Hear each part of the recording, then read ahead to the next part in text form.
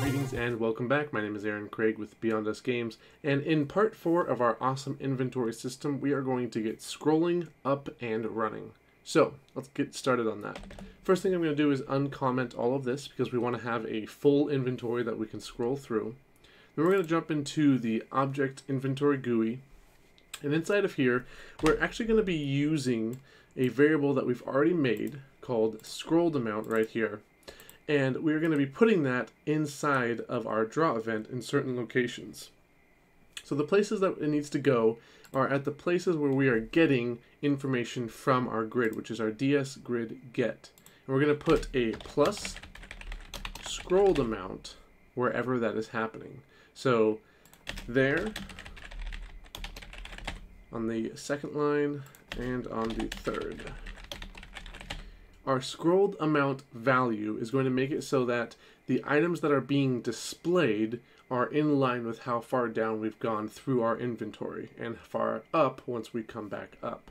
Now our rectangle that we are drawing needs to be changed just a little bit. Inside of these item selected ones, what we need to do is actually put a parentheses around them, and then we are going to subtract scrolled amount. Here we need to subtract it because we want our rectangle to always be on the bottom of our inventory instead of going below. So if we subtract how much we've scrolled down, it'll always be on the bottom instead of disappearing. And it's minus scrolled amount.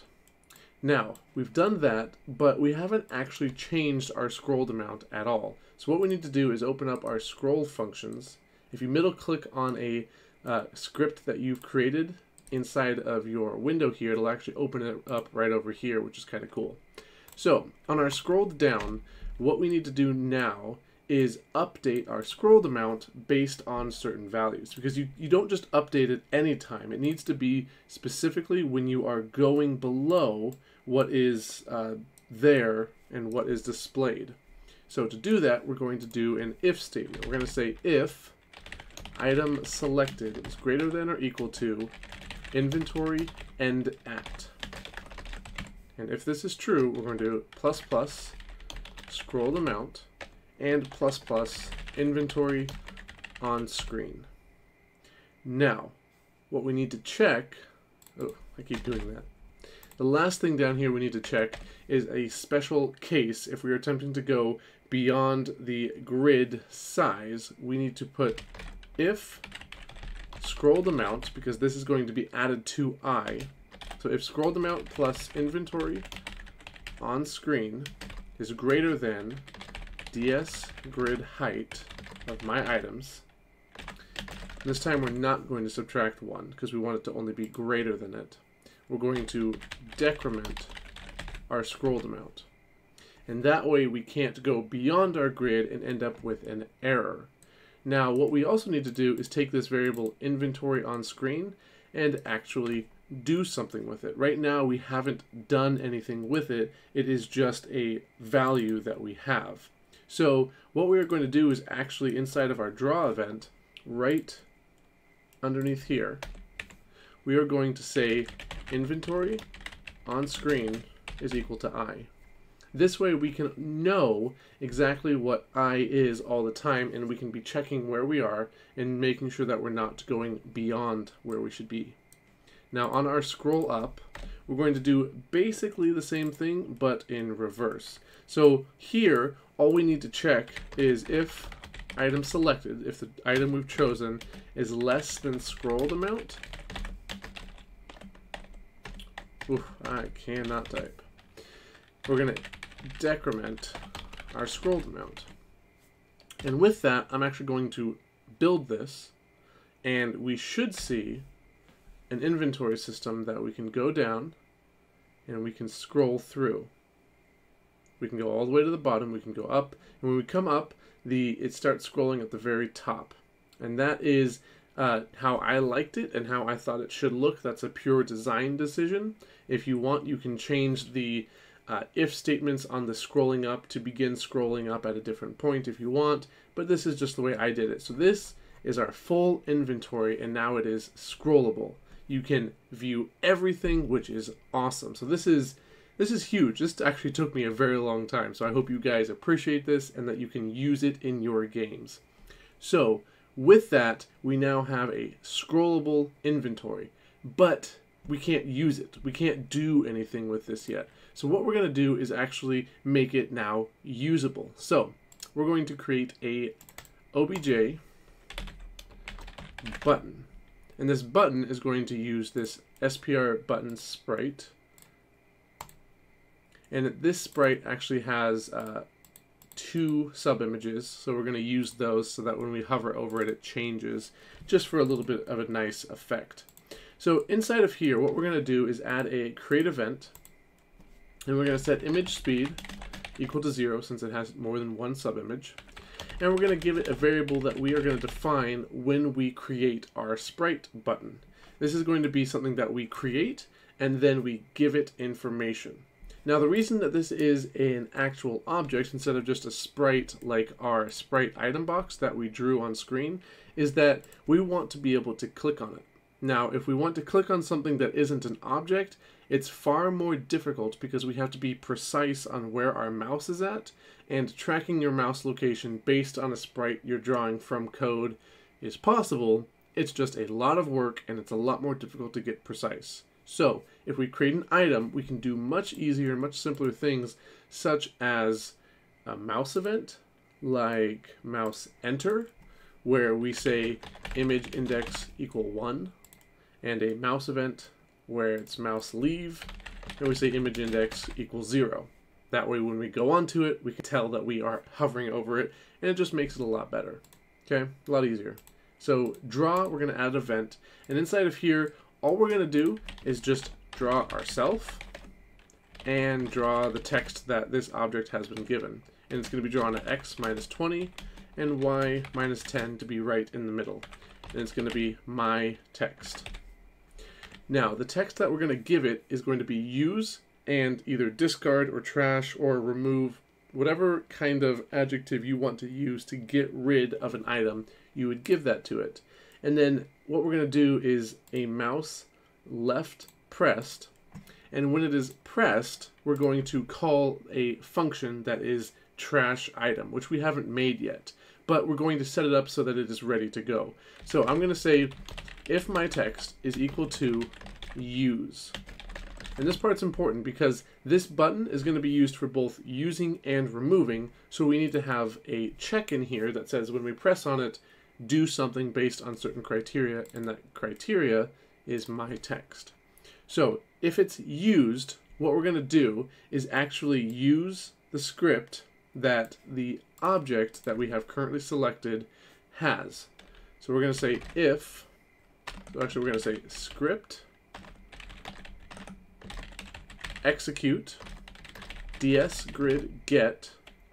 We're going to say player inventory, and for is where our description, or is where our script is being stored at, is the very last thing in our inventory. So for, and then item selected. And remember, that is a global variable from our obj inventory GUI, so we can access that, and that is on the item that we want. And then when we, oh, hold on, one more.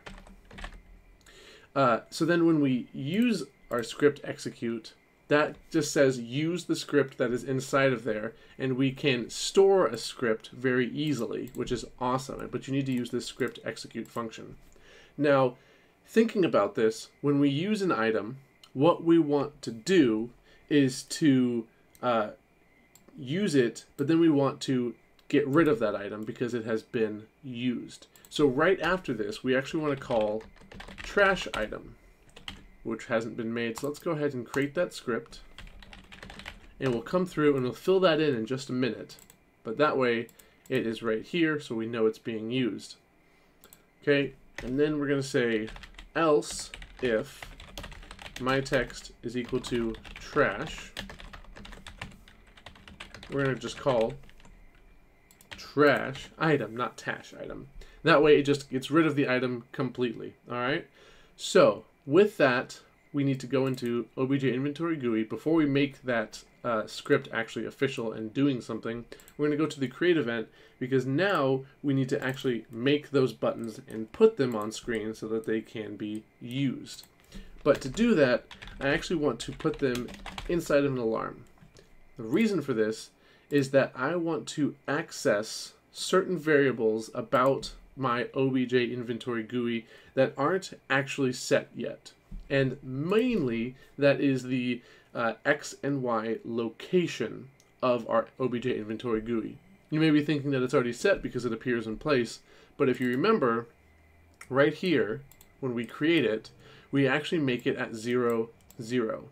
And yes, we change it, but it doesn't actually update the X and Y coordinates until the next frame. So it's going to come in here, it's going to create it, and it's going to set it, but it's not going to move it. So if we try to create our buttons based on where our sprite, where our object is, it's going to be incorrect. This is something that I found was very strange. I was trying to use bbox left, and it was coming up with -150, even though I had set it in the correct spot. And that was because it hadn't yet initialized and set the X and Y coordinates. So if we set alarm 0 to 1, it will then work because it has had time to update those events.